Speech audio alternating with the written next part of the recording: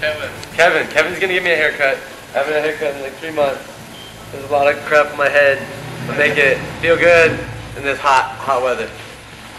Yeah. I don't think that everybody wants to travel. I think everybody should. The empathy that is so, what's the way I want to say this? The empathy that you gain from traveling is amazing.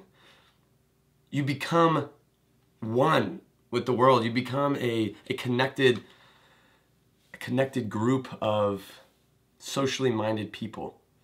There's a bike in the back over here in the second garage, and apparently I can use it, so we'll see how it works.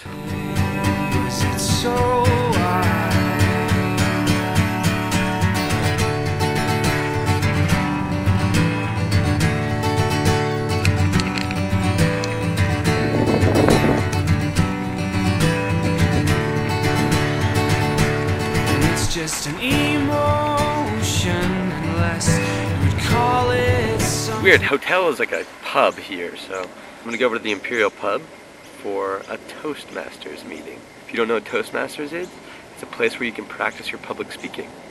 It has been a long and exhausting day, but super productive. Worked for like forever, like 8 hours, and then decided it was time to go play some Frisbee. So I ran a 4K to a Frisbee, and then played Frisbee.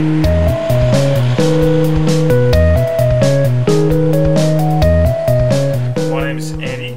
I'm a coordinator at Thorpe Foods, and I've been here for nearly 3 years coordinating. I study at the uni, and I work as a builder full time in, so this is my after hours, get my head out of building sort of relaxation activity.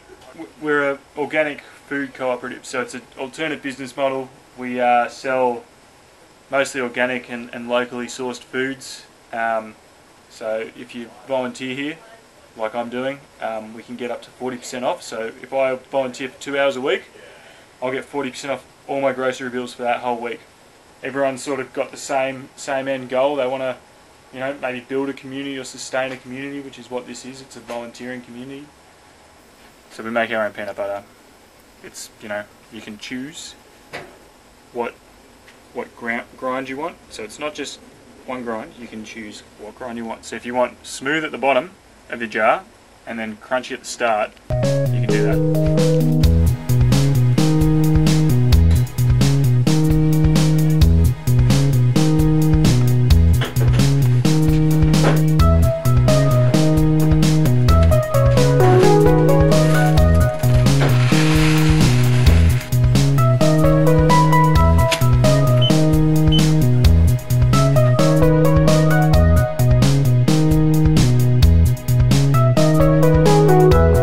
So I'm here with Dean and Pamela and more. Hi guys. Hi. Hi. So I just have a couple questions for y'all. What is your commitment to your community? Doing something where I can hide.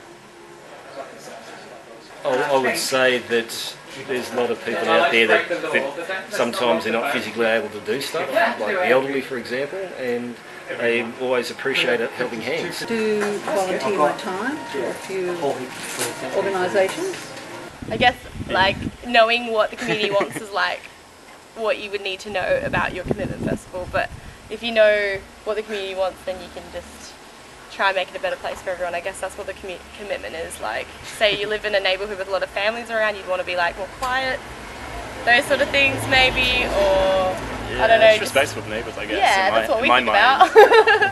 Yeah. Just not being idiots. I really was adamant to stay a part of the community, make sure it thrives, even though I know like in the near future that I probably won't be able to commit as much time as I have to it, but being able to secure something on campus.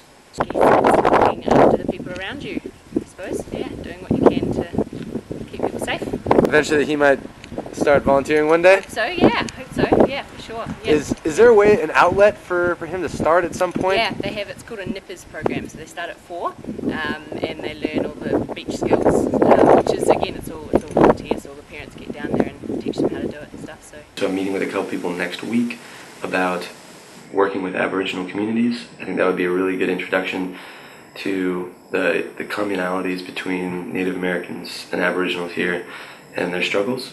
As for volunteer opportunities, I'm going to be starting this weekend with Cause Corps, so I'm excited about the relationship that we're building with them. Which way to go? Yeah.